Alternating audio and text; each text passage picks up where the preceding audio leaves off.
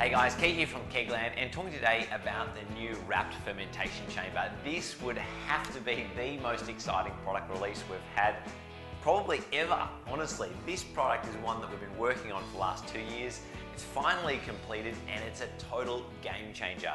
Because it's such a nice turnkey solution, it'll make making really repeatable, high quality beer or other beverages really easy for anybody who doesn't want to get around making something from scratch themselves and just wants an easy product they plug into the wall and will do a great job at giving you great results of your fermentation. Now, I will say that it's not just for beer either. This will obviously be able to use for wine and other fermented beverages.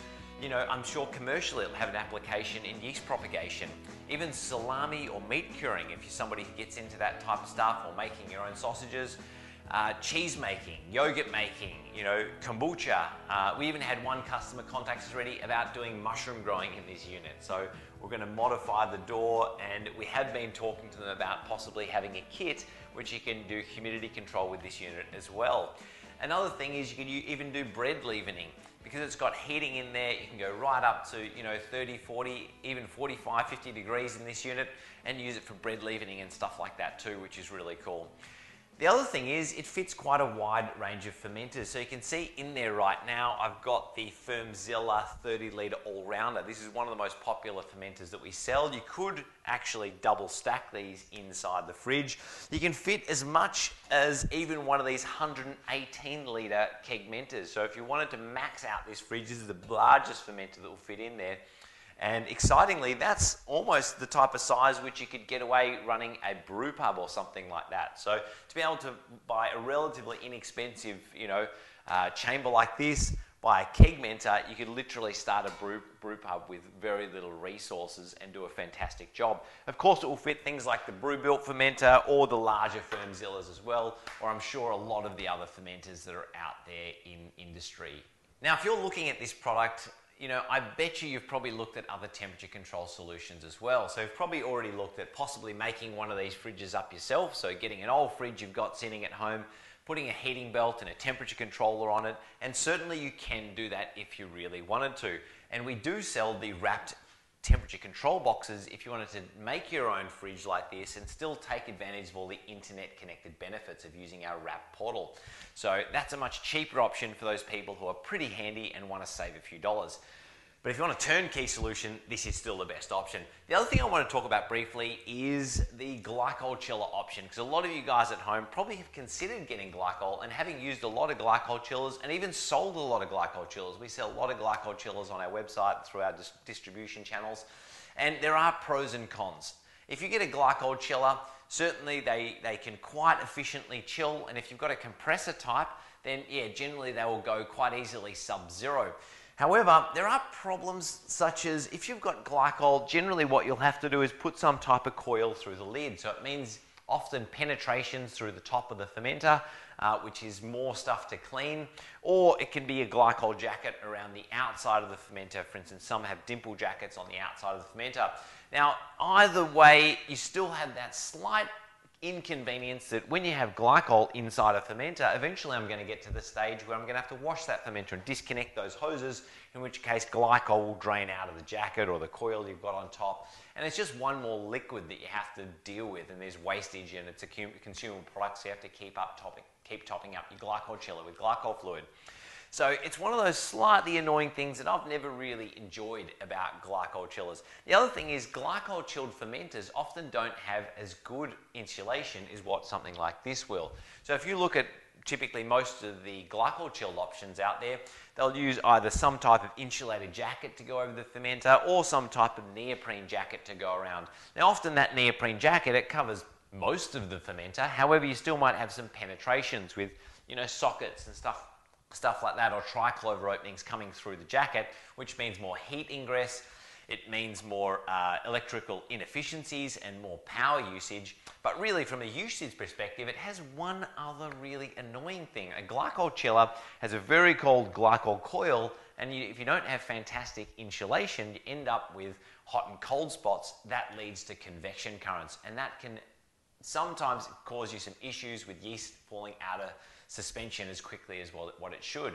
If you've got the entire fermenter sitting inside a chamber like this, which has 40 to 50 mil polyurethane insulated walls, you've got much better insulation, and the entire temperature of the fermenter is going to be much more even, so you don't get those convection current issues which prevent yeast from settling out and clarifying the beer faster. So if you're trying to make clear beer, I really reckon this is a superior product in my opinion.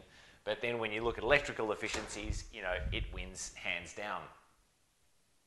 Now, as you would expect for any type of beer controller, we want to be able to set the temperature on the display. So I've got a graph on the display here. There's a few other different displays that you can download or run on this as well. So you don't necessarily have to go with our stock standard graph display that you can see here.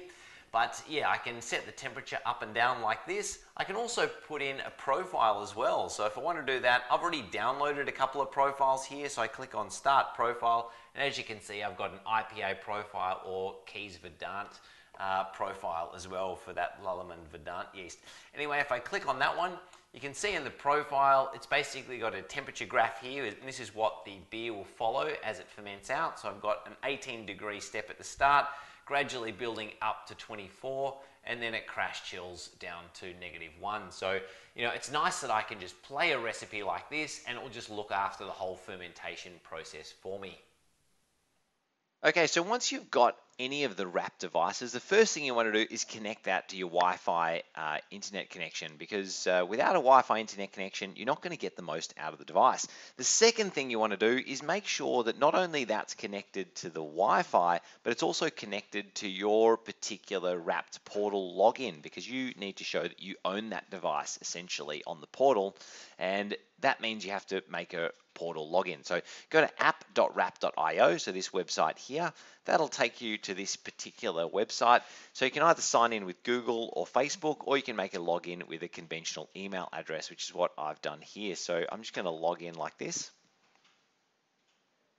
Now, once you've logged in, you can see all the devices that belong to you. Now, I've got a couple here. I've got the RAPT Fermentation Chamber #1, and I've got this sort of test chamber, which is actually just a test fridge sitting next door, which we've been playing around a lot, which is why the graph is looking so weird. But if you've got a new device, the first thing you want to do when you've made a login here is go to this Add New Device and add the device, and there's a registration process. And once you've finished that, that's when your particular device will show that it's owned to your profile login here. Now, in the future, you'll be able to share some of your devices with other people if you want to. So you'll be able to share this with friends so they can see what beer you're fermenting out at and stuff like that. And, you know, you can share tips, or you can say, hey, Billy, what's going on with that ale? Can I come around for a drink or whatever? But anyway, yeah, inside the profile, there's some really cool features that you can use in here. So, for instance, with this test fridge next door, it's just sitting there doing nothing, and I can play around with the temperature and set this down, you know, 10 degrees, for instance, hit that set button, and literally that has just sent a signal wirelessly to that fridge. So I can be on the other side of the world and, you know, just plug in a temperature and hit that. The other thing is I can do is change all the settings as well. So I can go in here and change the detailed settings and you know, turn the heating or cooling off, for instance, or change the hysteresis or compressor delay time or telemetry frequency and so forth. So that's also kind of handy. But one of the real benefits, I think, with being an internet-connected device is you can start to have more complex sort of algorithms and fermentation profiles that you can set. So in the future, when we have interconnectivity with the fermentation chamber and the pill hydrometer, you'll be able to, for instance, set a temperature profile dependent on what stage of the brewing process you're at based on the gravity inside the fermenter, which is kind of cool. But for the moment, I'm just going to show you a simple temperature profile, which I've got up on the screen here. So this is my you know, fermentation chamber that I've got at home in the garage, for instance. And as you can see, there's a black line here which shows the target temperature. And then I've got a blue sort of blob here, or you know, solid section here, which has a blue line, and that is tracking that black line because this is the actual temperature. So you can see in real time, I've got up to this stage on the graph, and very soon the temperature is about to drop down to 14 degrees. So I've got a hop step in this particular recipe, and you can see the temperature was set at 20 degrees. 18 degrees, 20 degrees, 22, 24 degrees, and just is about to step down to 14, which is the temperature I normally add my dry hops before doing a crash chill, and then it will just hold this temperature at -1 degree indefinitely. So as you can see, it's following the graph fairly tightly. It's within 1 degree tolerance here of the set temperature.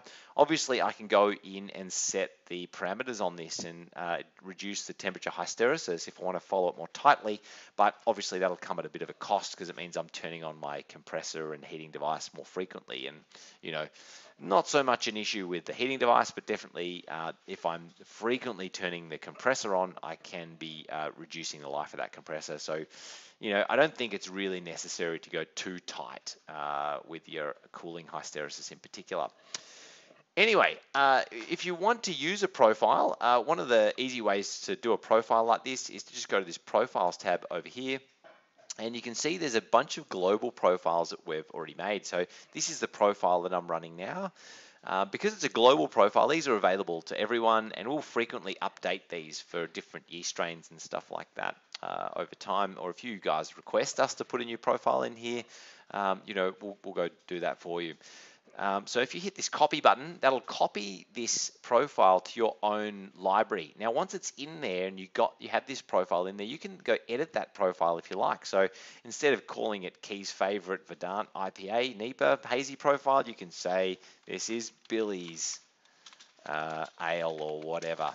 And then you can make modifications to the different steps in here. So as you can see, I've got a 4-day 18 degree step, and it jumps up to 20 degrees for 2 days, and then 2 days at 22 degrees, and then does a really high diastole rest at 24 degrees. And I've also got different alerts in here. So you can see how some of these steps that I've got in here, it's got a bell beside some of them. So if you click on that, you can actually see what the alert is. So in this instance, I have an alert set a few days in. Alert message: shake fermenter vigorously. This breaks up krausen and assists with and prevents yeast and clumps of other hops and so forth getting blocked in the dip tube. So that's a handy little thing. I generally like to shake my fermenter a few days into fermentation just to keep breaking up all the krausen. So I've put that alert in there to remind myself to do that. Now you can set the alert at a particular time of day if you want, but I haven't bothered. So that will just go off at 2 days after whenever that alert was set. The other thing is you can easily change any of the steps in here. So I could say, you know what, I actually don't think this is that good. I'm going to change this to 21.5 degrees or something like that, and modify any of the profiles that you have in there. Eventually you'll be able to share profiles with friends too.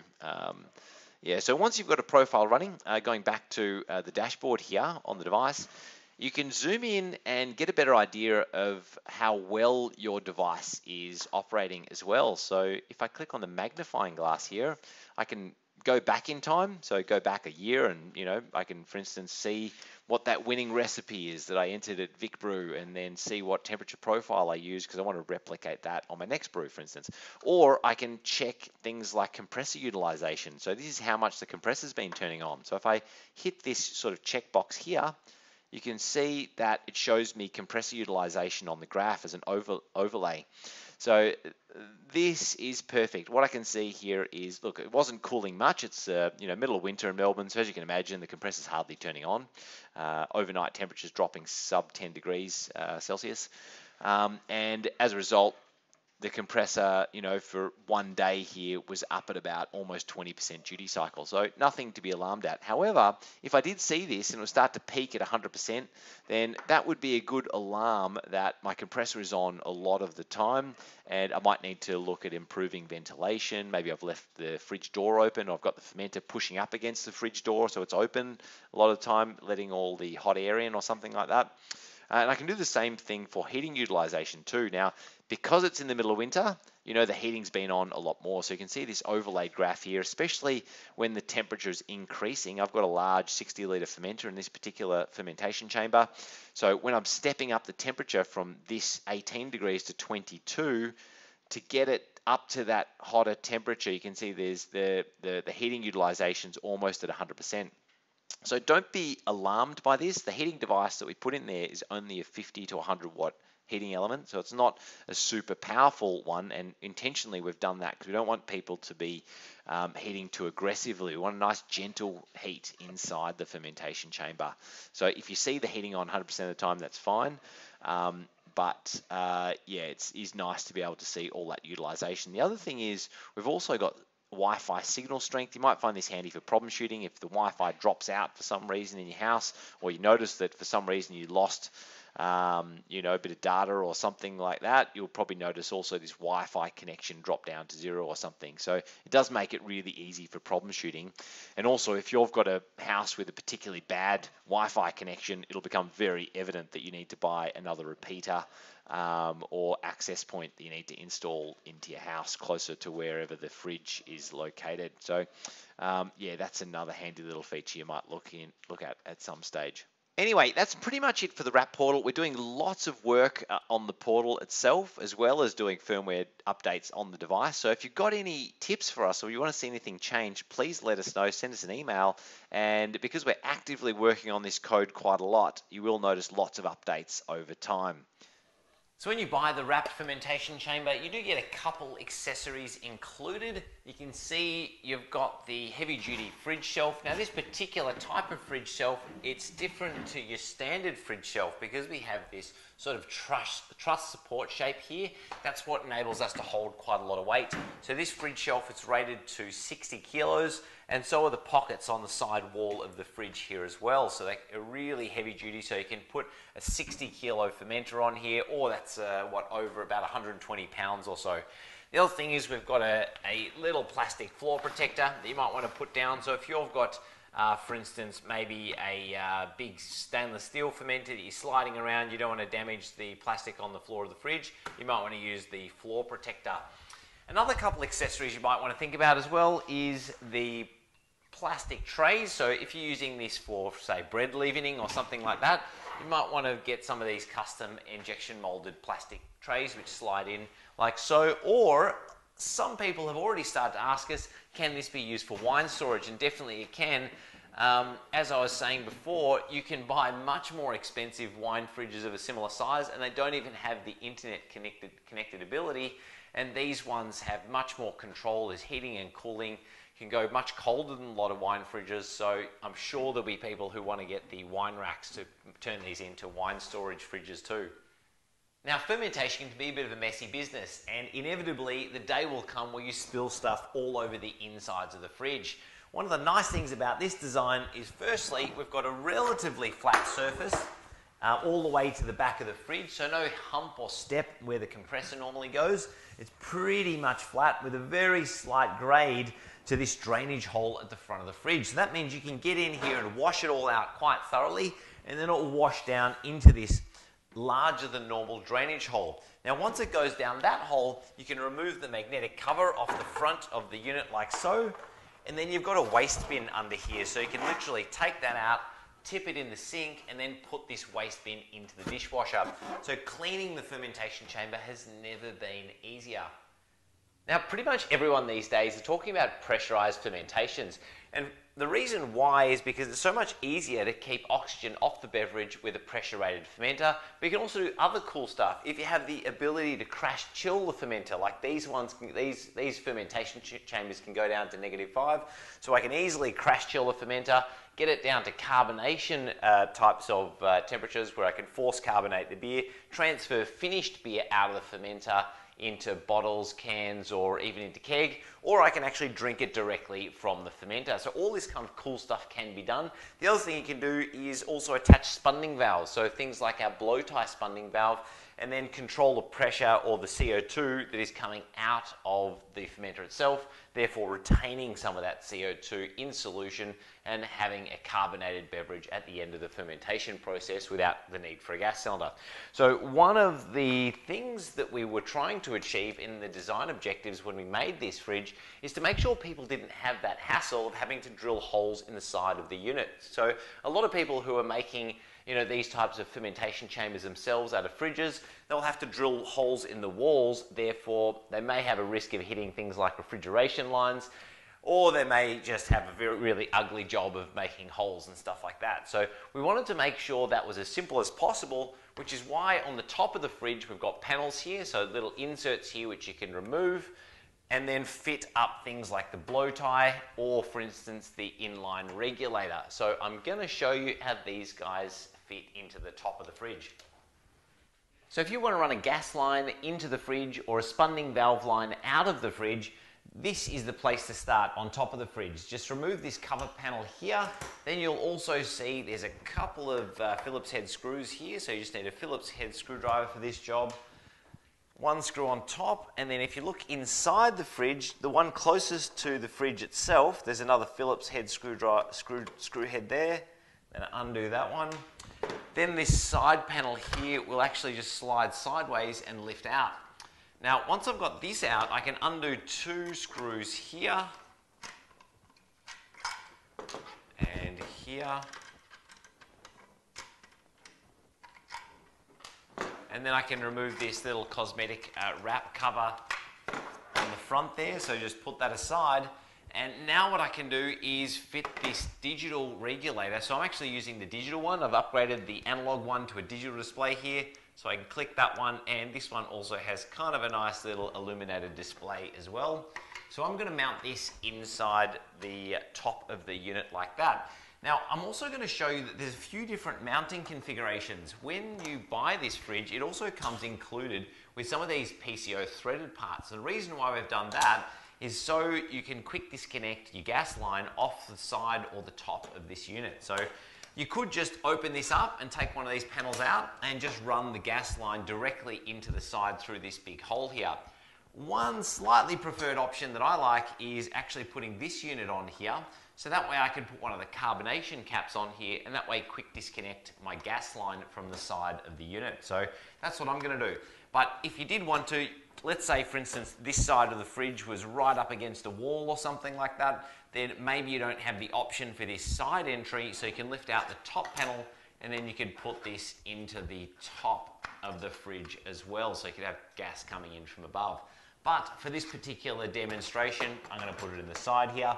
Now I've already cut a short piece of beer line. I'm using the 5mm by 8mm or the 5/16 outside diameter, and the length of this is exactly 84mm. So that'll save you having to measure it yourself.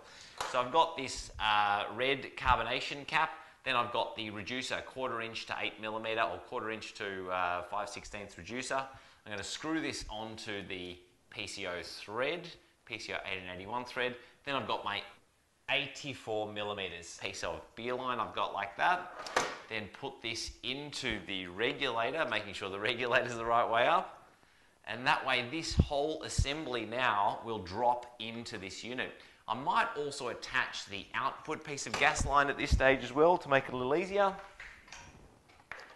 Like so.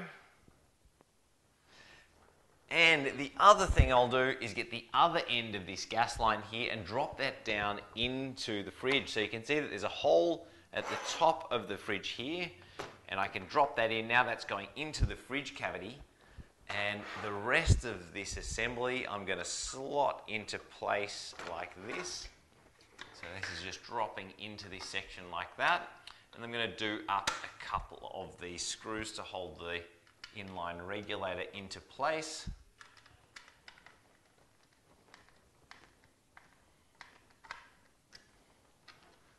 Okay, then going on the other side. Okay, because I'm not using this hole, I'm going to cover that one back up again.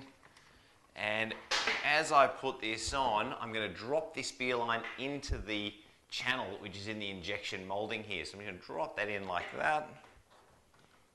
Oops.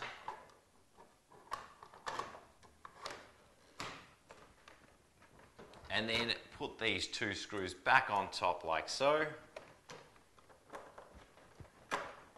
And then to complete the process, just put this cover panel back on top like that. So that's how to set up the regulator on the left-hand side here. As you can see, I've got a spunding valve on the right-hand side. The installation is exactly the same, so I'm not going to go through that in this video. The only thing you have to remember is some of the units like this, you might have to rotate the direction of the gauge. So the spunding valve comes with this gauge facing upside down, so you have to undo these two screws and give it a 180-degree turn. Now you can see inside the fridge, I've got two lines here. So I've got one, this is the gas line leading to the regulator.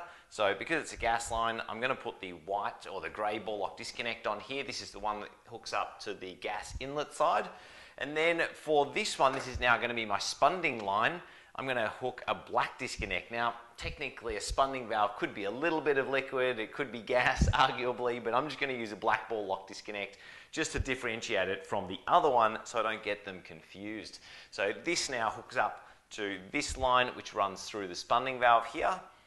And now when I close the door, I don't need to run any lines through the door seal or door jamb or anything like that. Everything's nice and contained. If I need to hook up a gas supply from my gas cylinder and regulator, I can just go onto the quick disconnect on the side of the fridge, and nicely everything is displayed on the top of the fridge here. So no need to open up the door to check what the spunding pressure is or anything like that.